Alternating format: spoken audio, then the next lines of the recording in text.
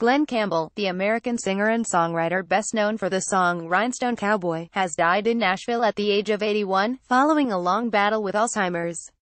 It is with the heaviest of hearts that we announce the passing of our beloved husband, father, grandfather, and legendary singer and guitarist, Glen Travis Campbell, at the age of 81, following his long and courageous battle with Alzheimer's disease, the singer's family said in a statement.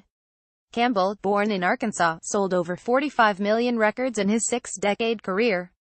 In 1968, one of his biggest years, he outsold the Beatles. He is survived by his wife Kim and 8 children.